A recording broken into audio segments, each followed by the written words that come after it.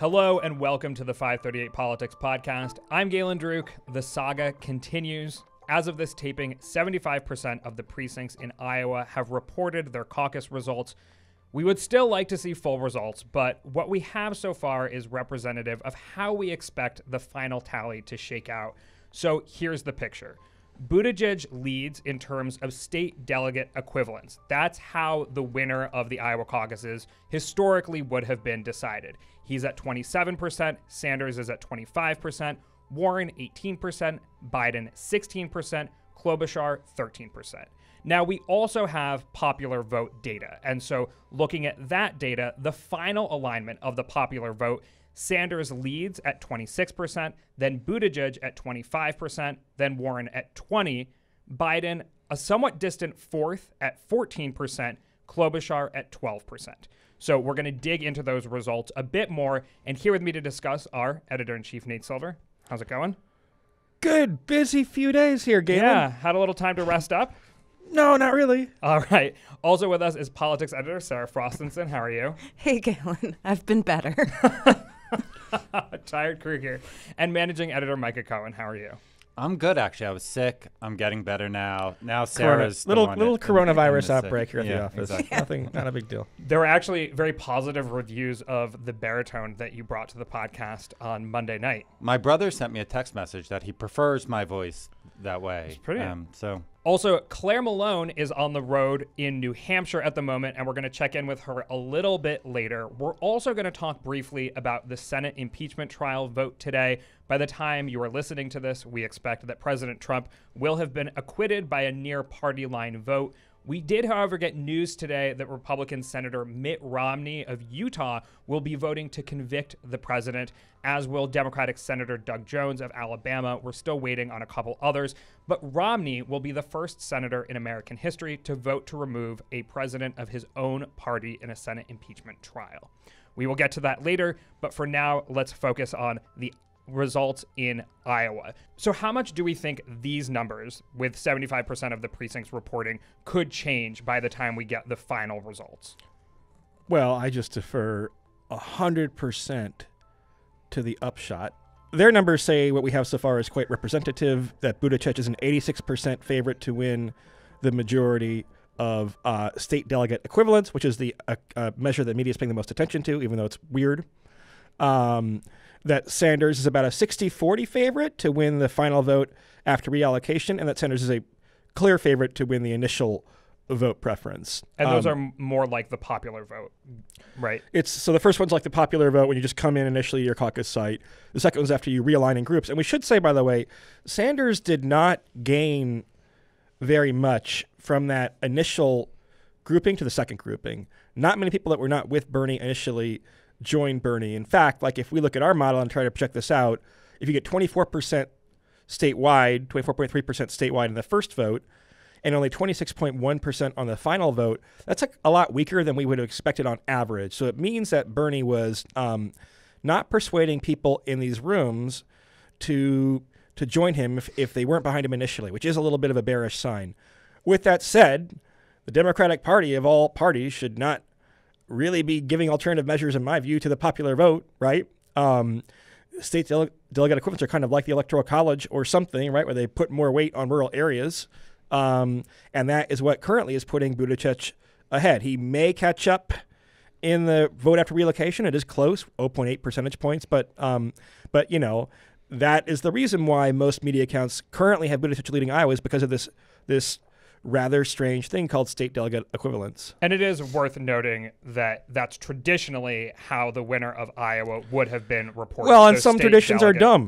And it's totally fair to criticize. Okay. But I thought of the Electoral College too, actually, as a good proxy for it. And it's weird, and you could call it dumb, but after the fact, making a big deal out of it is a little weird and reminds me of people who sort of were like, well, Trump's not my president because of the Electoral College. It's like, look, like it is what it is. We had it going in. You knew about the system beforehand. Yeah. So let me, as a big critic of the state delegate equivalent, let me say two things. Number one, I'm not sure it was totally obvious. how the media would cover this ahead of time. And we talked to different news organizations. We talked to, we had a meeting with the Democratic National Committee. Can I say that? That came and talked to all the networks, right? We talked to other journalists. We talked to our colleagues at ABC. And it seemed like there would be a little bit of a thumb on the scale for state equivalence because, like, that is traditional way, right? And that's what we get the AP check mark. But, like, when you turn on CNN, was it yesterday? I'm losing track of time, right? Turn on CNN, first results come in, they're like, Buttigieg ahead. It's not Buttigieg wins one count and Sanders ahead in one count, right? And so I'm not sure we totally anticipated how the media would cover it. With that said, I think the better defense is like these were the rules of the game that all candidates abided by, and that Buttigieg had a deliberate strategy to do well in the rural counties, right? He had a lot of investment in Iowa, a lot of money there. Maybe he would have spent more time in Des Moines and Iowa City and the suburbs if he had alternate rules and then won that other way as well. But I am sympathetic to any Democrat who says, look at the popular vote. I mean, that seems like it should be the official position of the party, I think. So the reality is, right, that we have a long way to go before there's any official winner in this nominating process. And for now, for our purposes at 538, we have three data points that we can work off of in terms of analyzing what happened and how things will shake out going forward. So let's leave that there for now. Sarah, how surprising are these results compared with the data and forecasts that we had going into Iowa? Yeah, I mean, it's clear that Buttigieg overperformed where we had him in our polling average and where he'd been in recent polls before Iowa. There's no question whether or not you think the SDEs are a fair metric that he did well on that front. Sanders at 22% in our polling average was about roughly where we thought he would be. And I think the biggest surprise, though, was that Biden did so poorly, right? I mean, in the unreleased DMR poll, that was captured him in fourth as well. I thought it was surprising, though, that he did come in overall fourth in Iowa when really we'd had him as projected maybe as second. That was a surprise to me. So Sanders actually did, if you look at the vote after realignment, which is what we projected Sanders for 28%, and he got 24. So we have a very wide range. It was between 14 and 43. So all these people are well within the range. But because Sanders did not convert very many people on the second preference, then he underperformed a little bit. That process only applies in Iowa and Nevada and then 4 states that are small states that have ranked choice voting. But it's more a ominous sign about Bernie's ability to kind of consolidate the rest of the party later. And I don't want to editorialize too much, but here you have this result in Iowa. That's pretty good for Bernie. He's going to move up in our model. The model's already published by now, right? It helped him in our model. He probably has the best chance of anybody to win, even though no one has a particularly solid chance, right? It's pretty wide open. And instead, some of the discussion online kind of concerns Iowa Democratic Party, how dare they screw this up? And they did make a massive screw up, but some of these things could actually help Sanders, right? If it turns out that Buttigieg wins, the metric the media pays attention to, it's actually kind of nice for Sanders that it's seen as messy and he did pretty well. And I don't know. But Sanders has to pivot at some point from being a factional candidate and having the largest faction to being the candidate of at least a majority of the party, if not the whole party. And this is a little bit bearish for that. Yeah, and that's been our question about Sanders all along is he more than a factional candidate? I don't think Iowa shows otherwise. It doesn't prove he is a factional candidate, but doesn't show that he isn't.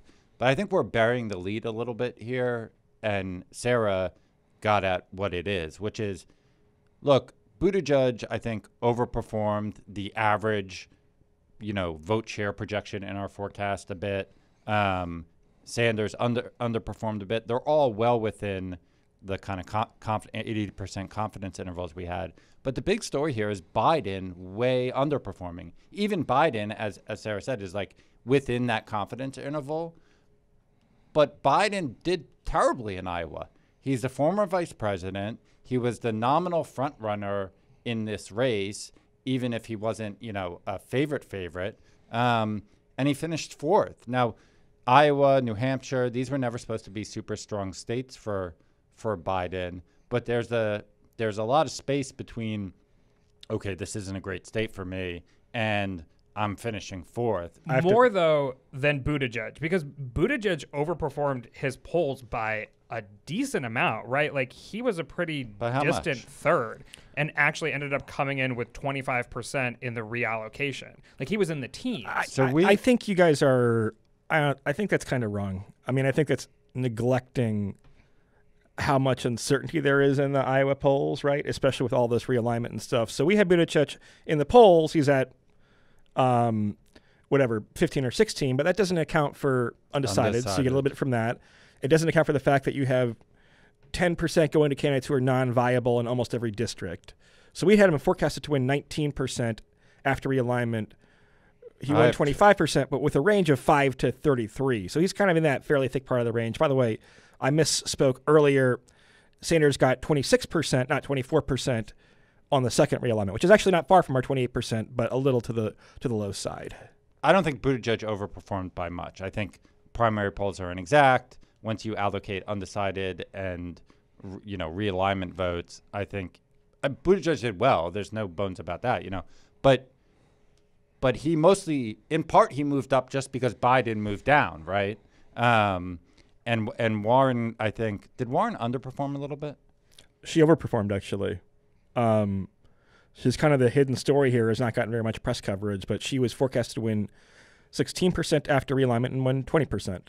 Biden is the story, right? Because the biggest winner in Iowa, the biggest literal winner, we can have this conversation about kind of how you split credit, but the biggest practical winner is Buttigieg, and he is out of the top 4 or 5 candidates, or top 4 at least, the one who has the most trouble taking that momentum, which might be substantial, but turning that into like an actual winning map because of his lack of support outside of college-educated white voters. And so, so every candidate was kind of hoping that that if someone won Iowa and it wasn't them, that it was Buttigieg. Which again is not to discount. I mean, we're obviously always thinking one step ahead. Here you have the first major gay candidate for president, and he wins the only contest we've had so far, or co-wins the only contest probably that we've had so far. That's big and historic, and he's the mayor of South Bend, Indiana, and he is one of the co-winners, if not the winner of the Iowa caucus, right? That's pretty impressive. It's a kind of story that might lead to a pretty big bounce. There's already some evidence that in New Hampshire that he has had a bounce, and New Hampshire is another state that he could win. Where do we go from there? That's why the model is like, okay, this is still a long shot. But it doesn't mean that what he accomplished wasn't impressive. Nate, you mentioned that Buttigieg's base is college-educated white voters. We have a little more data now on what the candidates' bases actually are, and it seemed like Buttigieg did well in rural areas in particular, actually. Sarah, I think you looked into some of the crosstabs on the entrance polls. What does the support look like for these different candidates? Yeah, a lot of it, confirms, I think, ideas we already had going in. For instance, Sanders does really well with young people, right? Especially those under the age of 30. It starts to taper off around the age of 40, where Buttigieg, Biden have more of an advantage. Similarly to what Nate was saying earlier about Buttigieg having a real strategy of going for rural counties in Iowa, that was reflected also in the exit polls in terms of support. But again, I think speaking to Biden's lack, if his electability argument is, I am for the working class, I can win back the Obama-Trump voters, he did not perform well with those voters, at least those without a college degree. Without a college degree, they broke for Sanders, which I thought was telling as well, for casting ahead. And unfortunately, because Iowa is so predominantly white, there's not a lot of crosstabs on race there to better understand what candidates' bases could look like moving forward. But Sanders definitely on the age front, but then also for the more quote-unquote working class seems to have an advantage. Now that we have 3/4 of the results in, we at 538 are updating our forecast for the rest of the nominating contest and can start to see a picture of how Iowa changed things. So, Nate, how did the Iowa caucuses, their muddled results, change our forecast? So it's good news if you're a fan of uncertainty and chaos. Who isn't? Let's go one by one. And we should say this is based on the probabilistic assessment that Buttigieg will probably win, but we don't give him full credit for a win yet. And also, even if he were to win one count, we still give partial credit to Bernie based on these other popular vote counts. We'll explain that on the site later on. We actually have Sanders up to a 40% chance of winning the delegate majority. He was at about 30% before Iowa. We have Biden down to 20% from about 42% before. We have Buttigieg up less than you might think. He's at 5%. He was at 4% before, but that's for a majority. If you look for a plurality, then he's at 8%, and that might be a little conservative on his bounce. But remember, the model is going through sequentially one state at a time, and it is saying that, hey, actually, I'm not sure that you're viable after New Hampshire, or you have to prove it to me by getting a big bounce in national polls and polls in states in the South and so forth. We actually have Warren's chances up a little bit. Maybe that's not reflected in the media narrative about the race, but she is up to a 9% chance of plurality, a 9% chance of a majority, and 13 of a plurality. Partly this is because... From where? Where was she before? She had been down to like 5 of a majority. Partly this is because the model thinks that the frontrunner in national polls, namely Biden, is liable to decline. That Sanders is likely stuck in neutral-ish. We'll see what happens, right? And so all of a sudden, if you're sitting at 15% like Warren is, and Bernie's at 22 or something, you're not that far out of the lead. It's different when you had someone at 26 or 27 like Biden was. I know it seems like a marginal factor, right? But you know, that actually helps. Even Bloomberg now gets a little bit on the board. Very long shot to win a majority, but like he's at his highest number of delegates that we forecast. Let me look at this now. So we now have Bloomberg projected for 239 delegates. But I skipped over one big headline here, which is that nobody is doing well. Meaning literally, the chance that no one wins a majority is up to 26% from 17% beforehand. So yeah. All right. So Micah and Sarah, how much does this change your conception of the race? Just that one messed up night in Iowa, it seems like has shaken things up a lot, actually. Well, yes and no. I think the big shakeup is the decline in Biden's chances. But actually, Biden, as I said earlier, wasn't an overwhelming favorite to begin with. So it is sort of what Nate said earlier, in that it's like the storyline going into Iowa was, hey, this is a wide open race and something of a mess. The storyline coming out of Iowa is like, this is really wide open and a huge mess. I think that's fair. But I mean, right, I'm trying to remember now, but right before Iowa, it was Sanders and Biden were kind of more clustered, right? And it was still wide open. That's definitely how we described it. But Warren and Buttigieg were both more thought of as kind of long shots. And Biden has just fallen so dramatically. And, you know, New Hampshire is another state for him that's not particularly strong, or he's not expected to do well. But part of me wonders, you know, say Sanders wins New Hampshire, then say Sanders, you know, goes on to win Nevada. Will Biden really be able to make a recovery at that point in South Carolina, particularly if it's not Biden coming in second or Biden coming in third, but it's like Biden coming in fourth? And like Klobuchar was what? How many points away from Biden?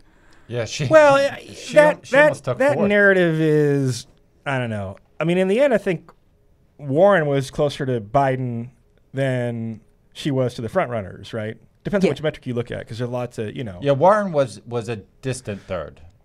As far as things go. It's a perfectly solid fourth. The problem is that it's fourth. Yeah. And there's no good version of fourth place. And in New Hampshire, we can give you our forecast for New Hampshire, too. So currently, Sanders has a 68% chance of winning New Hampshire. You want to guess who's number 2? We're looking at it. Buttigieg. Buttigieg is number 2 with a 19% chance. Warren a 7% chance, Biden a 6% chance, Klobuchar a 1% chance. Okay, wait. I want to focus in on that for a second. So Biden has a 6% chance of winning New Hampshire.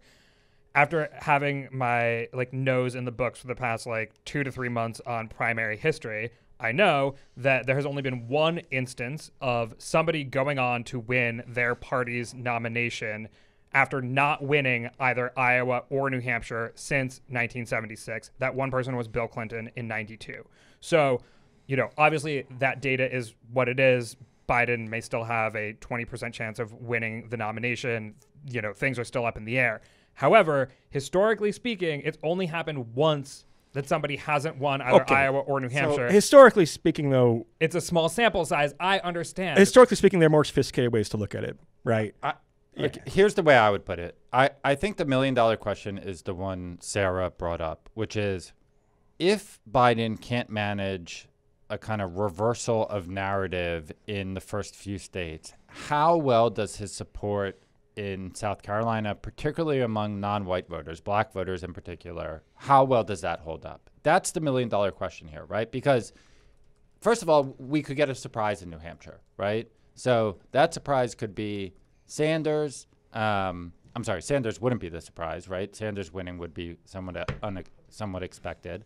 Buttigieg would be a little surprising, though, following up with some momentum from Iowa, you can kind of see it, right? Biden's problem is that if you were trying to pinpoint a surprise in New Hampshire, remember Obama wins Iowa in 2008, everyone thinks he's going to win New Hampshire, then Clinton does.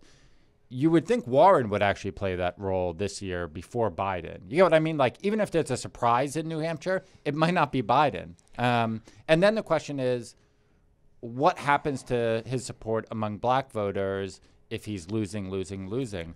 I'm not sure it's obvious that it goes away, right? We had plenty of storylines through the course of this primary about Biden stumbles, Biden gaffes, that didn't really make a dent in his support. Now, maybe nobody was paying attention to those, and now they're paying attention. But I don't know. Maybe his support just holds up in South Carolina, and he's fine. Let me say one thing out of an abundance of caution, just like the Iowa Democratic Party. Abundance of caution. You don't want to throw your line with the Iowa Democrats, Nate. The model is anticipating that Biden will decline in national and New Hampshire polls as a result of Iowa.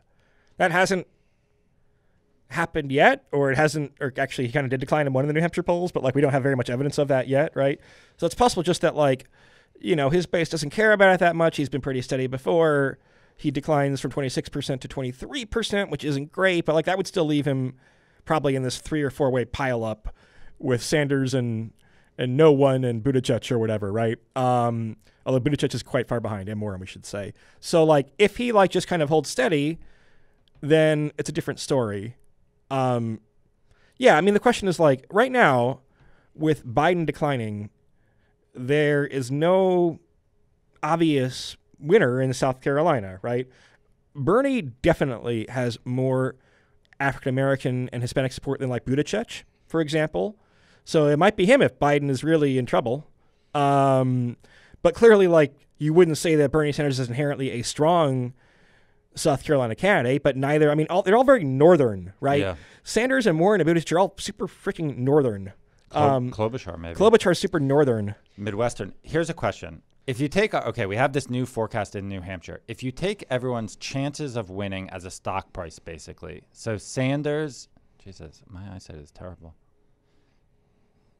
Sanders has a 2 in 3 chance, 68%.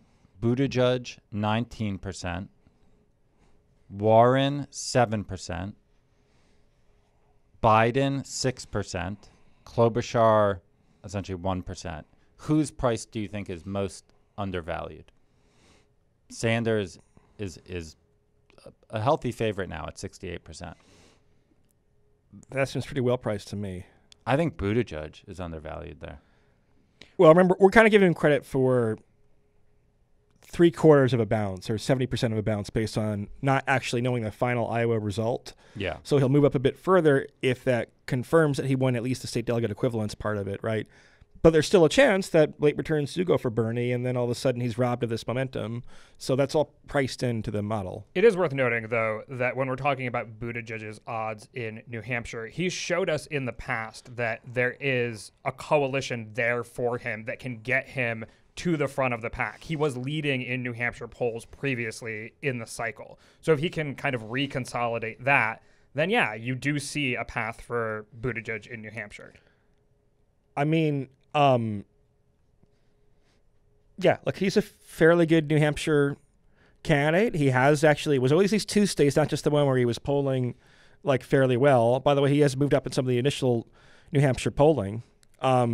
So yeah, maybe he's, I don't know. I mean, the thing that I think we haven't accounted for is like, this model is trying to, in essence, like predict what the media narratives and storylines that voters hear and tell themselves are after Iowa, right? And its inference is that Bernie has a slightly positive storyline because he kind of partly won, and partly winning is good because most candidates don't win at all. If it begins to be spun as a loss, quote unquote, and that there's infighting within the Sanders camp about how to treat these results, and there are grievances against the Iowa Democratic Party, which of course there should be, right? But if that's the headline, it's usually not a good headline for you. And his turnout didn't happen, which is a negative for Bernie. If it starts to be spun as a loss, then all of a sudden, New Hampshire, a state where people can switch their vote fast, he kind of becomes like a little bit of a softer target there, and I don't know, right? The other result in this updated forecast that we haven't dug into too much, and I think we will continuously over the coming months, so we won't get into it too much now because I want to talk about impeachment, is now a 25% chance that it's nobody. That's crazy. Sarah, as the person who coordinates our political coverage, how does that make you feel? Well, it's everyone's dream, right? If we have a contested convention, we all salivate over that each year. But yeah, no, I mean, that it just does go to show how wide open the field is, right? I know we keep saying that, but that really is true. It's mind-blowing to me that that's next after Sanders. Sarah, remember when I slacked you a couple months ago and said, hey, I'm thinking about scheduling my vacation over the summer during the Democratic convention? And I said that was fine. Yeah. I think that I just wanted to get that on the Sarah, record. would you like to take that permission back now? I think so. Yeah. All right. Mike, No cancel your takebacks. vacation. I think that might be takebacks. low, by the way, because of Bloomberg. And I'm a pessimist about Bloomberg's ability to win the nomination, certainly as a majority. But you're an Right. optimist about his ability to cause chaos. I'm an optimist about, I'm actually a slight pessimist, but I'm relatively compared to my pessimism over his majority chances that, like, if you have someone who is deliberately trying to say, I'm going to try to get as many delegates as possible and see what happens. And to me, that's the subtext of a lot of the Bloomberg campaign.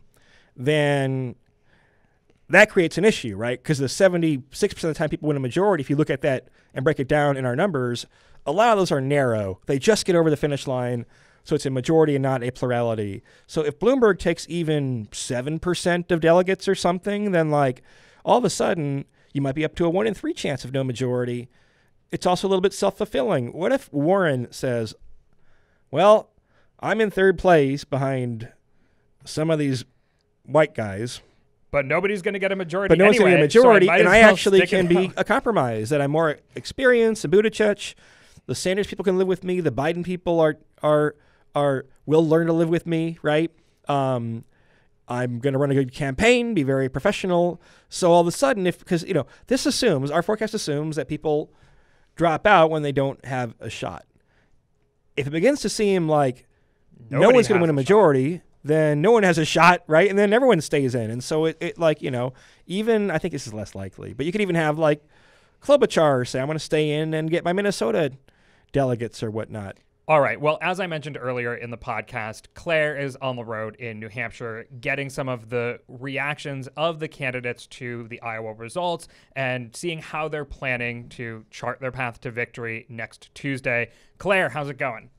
It's great. As I was just saying to you guys, I pulled up to this event stop I'm at and realized that I've been here before. I've been to this brewery before on another campaign stop. So that is how New Hampshire is. slightly repetitive, cold, and currently no snow. Well, at least, clear roads, but some things never change. So how are the candidates spinning the results on the ground in New Hampshire after Iowa? So you guys are catching me. I drove up very early this morning from New York to New Hampshire, so I have only seen Biden in person, and I am about to walk into a Warren event. But Biden was, I think, kind of an interesting speaker this morning in New Hampshire. He kind of took a bit of an underdog stance in some ways, which is interesting for the national frontrunner. He basically said it was a gut punch in Iowa. I'm not going to sugarcoat it. And he said things like, people have said that this campaign couldn't last. We're proving them wrong. And then he took explicit shots at Pete Buttigieg. All the other candidates, he sort of euphemistically would say, one of my opponents or whatever it was.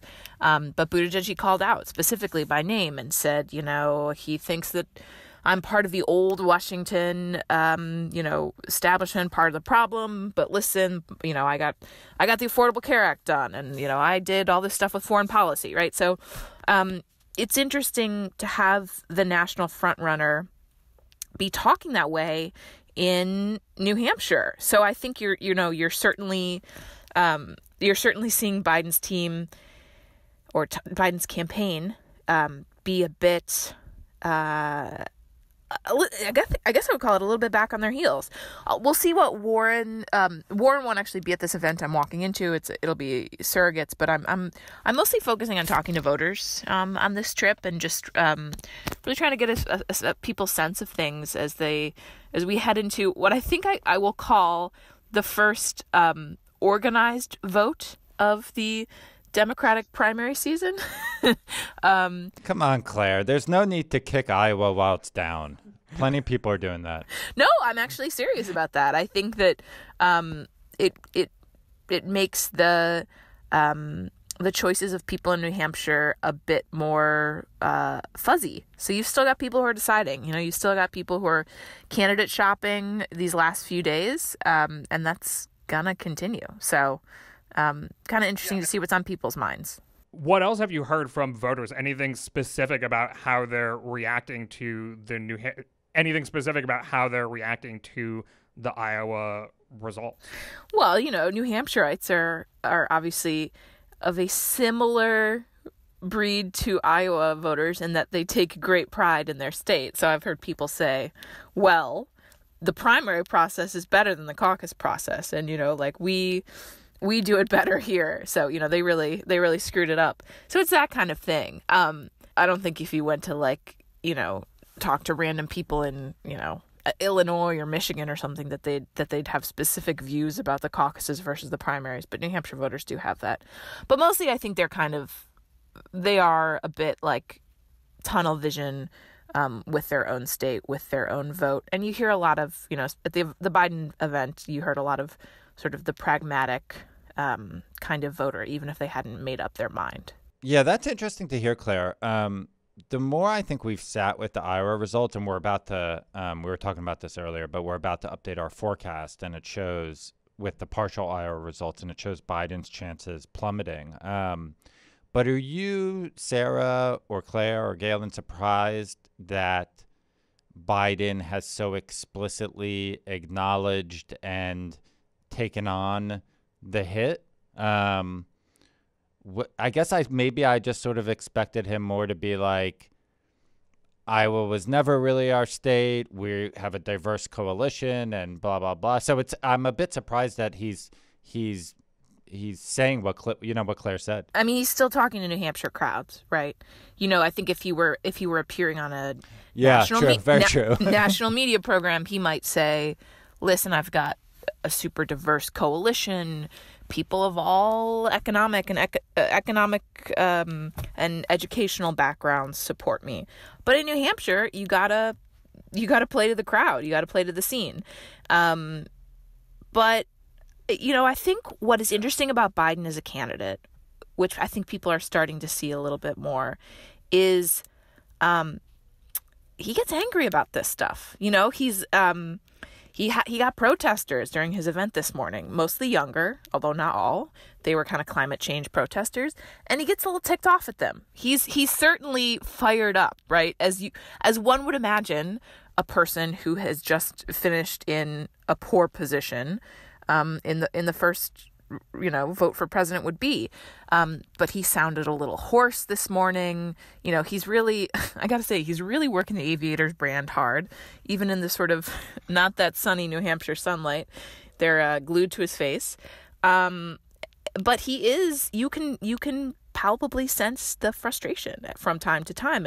And you've seen it in sort of some of these little viral videos that will go around when people in Iowa would come up to him and say, can you please answer my question about climate change or whatever it is? And Biden gets a little confrontational, or he'll say, he said this morning to the protesters, don't be like the Trumpsters, be polite. I'll talk to you afterwards. Don't interrupt. Right. So you do get the real sense that Biden, the man, is frustrated. I'm curious, Claire, in talking with voters, do any of them seem to kind of be grappling with Biden coming in fourth in Iowa? Do they seem shaken at all, or is that not really factoring in? Not the voters I talk to. Again, if you're going to a Biden event, you might be a little more in the tank, but people mostly keep on coming back to we need a pragmatic stopgap measure to get us out of Trump, right? These are pragmatic voters that you're getting at these Biden events. So I'm interested to see what, say, like a Buttigieg voter or a Klobuchar voter might say about, someone who's still shopping candidates, who's got, the three moderates on their plate, whether or not they're freaked out. But no, I think you still hear very similar lines about if we choose Warren or Sanders, then we're going to lose the general election. That's the kind of thing you hear at a Biden event. And I think that's been true for, the past 10 months, whatever it is. That makes sense, and you wouldn't think Biden would have to sell those voters to stay with him on that argument, which is why it's not surprising to me, Claire, what you said about Biden going after Buttigieg, because Buttigieg very much is in his lane, right? And the more Buttigieg gains momentum, that comes not one for one, but it comes, a lot of it comes directly from Biden. So yeah, I think we have to expect to see Biden go pretty hard after Buttigieg over the next few days and weeks. Claire, I want to let you get to this Warren rally, but before you leave us, you did spend some time actually following Buttigieg around in Iowa and profiling his communications director, Liz Smith. And so I know you're focused on New Hampshire right now, but what is your sense, given the reporting that you did, of how Buttigieg pulled out his victory or half victory, whatever you want to call it, from Iowa? Yeah, first of all, they camped him out there in that state for the past year. And I think a lot of this has to do with, listen, a year ago, people didn't know who Pete Buttigieg was, really. We knew who he was because this is our job and we're supposed to know that. But Liz Smith, who I did profile for New York Magazine, check it out online, her whole thing was, along with his, his campaign manager and his strategist, but their whole thing was just get him out there in front of all of the TV cameras, camp him out in a state he can win. I know Liz has read up on a lot of Jimmy Carter stuff, right? So the wholesome newcomer, wholesome outsider comes and makes a stand and takes Iowa and sort of, goes on to the presidency, I think is certainly a path that they aspire to in some ways. So that campaign is savvy, right? I think you see Pete is a political animal, right? And I think you saw that in his decision, in the campaign's decision to come out with that pretty bold speech on, what was it, Tuesday night, Monday night? I have no idea what sense of time. Monday night, saying we won the caucuses. That's kind of ballsy, right? That's a risky move. It looks like it's paid off because the past 2 days on cable, since no one had anything to do, because we're all waiting for Iowa results, people kept on saying Pete Buttigieg declared victory. And even if you put in all the caveats, that's still that's still your name out there. That's still your name next to winning, victory, whatever it is. But, I think we do come back to what happens when you start hitting these super diverse states, right, where Buttigieg doesn't have any hold. And I think that's the huge glaring flaw of their campaign. All right. Well, we will see what happens. But thank you, Claire, for checking in with us. Of course. And good luck with everything in New Hampshire. Thanks. Bye, Claire. Bye, guys. One final thing before we let you all go. By the time you are listening to this, the Senate will have almost certainly voted to acquit President Trump in his impeachment trial. We did find out, though, earlier today that Senator of Utah Republican Mitt Romney decided to vote to convict the president. Sarah, how much of a surprise is that? I think it is a surprise. I think it was last Friday. It's so funny. But when the vote for more witnesses failed, I think at that point, it was like, oh, this is on track for acquittal of the president, which it still is. But thinking that, well, if no Republicans broke rank then to ask for more evidence, that they wouldn't actually vote against the president. And in fact, this is the first senator to vote to convict a president of his own party, which is notable. He voted only for one of the two articles. He voted for abuse of power, but not on the second, on obstruction. But I mean, it's not going to earn him any friends on the Republican aisle. I do think it was unexpected and is a big deal for him to have done that. I mean, what does he do now? Does he leave the Republican Party? Does he not want to run for re-election? Is it all just principle? Should we throw aside our cynical notions of how people behave in politics?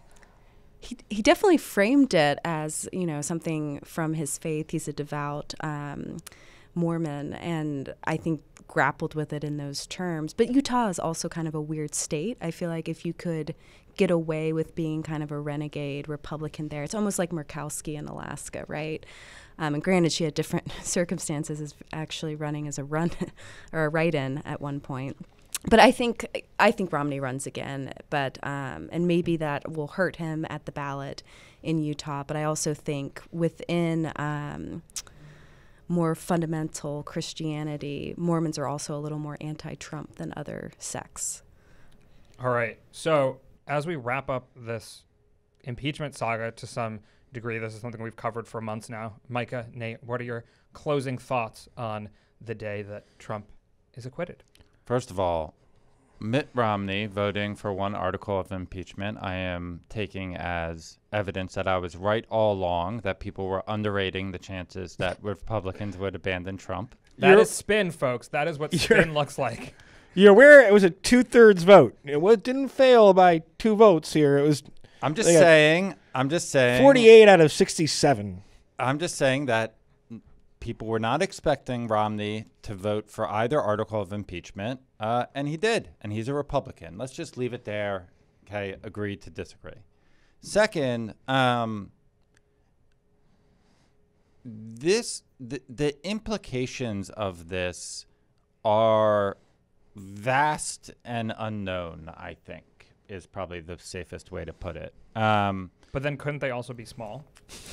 They're unknown. No, but that's my point. Is like, I think we know they're not small. I think we don't know, but I think we can safely bet. I mean, you have a president in office who really, beyond the shadow of a doubt, has manipulated government policy, foreign policy for his own personal gain, and his party stuck by him, right? Our presidents now, in other words, impeachment has now been shown, given modern polarization, to be mostly impotent, right? To be the tool doesn't work anymore. So maybe at some point, some president could do something that would, trigger a kind of more real impeachment trial. But this didn't do it. So what is Trump thinking now? Does Trump just think he can do whatever he wants? What do presidents that come after Trump, how do they view this? Essentially, the country does not have a way right now, realistically, to remove a president from office, right? Except at the ballot box. Maybe that's enough. Maybe every 4 years is often enough that, we make do with that. The founders didn't think so. The founders thought we needed a tool in between elections to remove a president. It doesn't seem like we have that tool. That seems like a big deal, right? Well, there's also an argument that it never actually worked to begin with. We've never had a president ever be impeached and convicted and removed from office. We had That's Nixon. It worked with Nixon. Yeah, it worked with Nixon. Nixon would have been impeached in the House and would have been removed in the Senate. One way to put it is the threshold is crazily high. Incredibly high, and that Nixon, who I'm not a constitutional scholar or historian, it seems to me that what Trump did and what Nixon did are in the same ballpark, okay? But Nixon came at a time when there was much less partisanship than there is now. If Trump, I don't know what the Donald Trump of the 1970s was, but if he were... It was kind of Nixon. Yeah. Not really. Well, no. okay. If he were in a Congress where, everyone is Susan Collins or Mitt Romney, then I'm not sure that he gets acquitted necessarily. And so, I don't know. I mean, if you kind of put it in a big regression equation, right? And you kind of because we tried to do this. Remember back in 2017, we're if you were to build a model of impeachment, what would you look at? And one of the big things is how strong are these partisan forces and stuff like that. Trump, by the way, is also sort of, he's not popular, but he's not super unpopular, right? He's at 40, actually up, 43, 44% in our averages. Was at 42% before impeachment. The economy is pretty good. It is the first term. Because remember, impeachment is a remedy for all types of crimes in the Constitution, including for people who are not elected officers. So, it's not necessarily clear that the founders solely intended this for the cases where you had a president on the ballot in another year. So I don't know. I think it's I am just in general someone who is resistant to narratives that now things are permanently changed. I think if we had been here before 2016 and had been told Donald Trump will become president, here will be the allegations against him, we want you to game out what will happen, I think we would have not predicted that he would have been removed. I think we would have predicted something very much like what happened, actually. That would have taken quite the imagination to come up with that idea before 2016.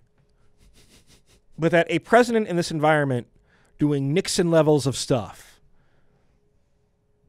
given how much higher partisanship is right now, in his first term with a 42% approval rating, I don't think we would have thought that president would. We might have thought there were a few more votes for conviction. That would Interesting. Yeah. Interesting. All right. Well, we're going to leave things there. As folks know, because I've been talking about our live show, we're going to be in New Hampshire this weekend. So we will have a post-debate reaction podcast on Friday. We'll be at the debate in Manchester, New Hampshire. Then we have our live show on Sunday night, which will be in your podcast feeds on Monday, kind of like our regular Monday podcast. Then we're also still going to be in New Hampshire on Tuesday for a primary reaction podcast. Hopefully things go more smoothly this time, but we'll be with you either way. So check in often for updates in your feed. But that's it for now. Thank you, Nate. Thank you, Galen. Thank you, Sarah. Thank you, Galen. And thank you, Micah. Thank you. My name is Galen Druk. Tony Chow is in the control room. You can get in touch by emailing us at podcasts@five38.com. You can also, of course, tweet at us with questions or comments. If you're a fan of the show, leave us a rating or a review in the Apple Podcast Store or tell someone about us. Thanks for listening, and we'll see you soon.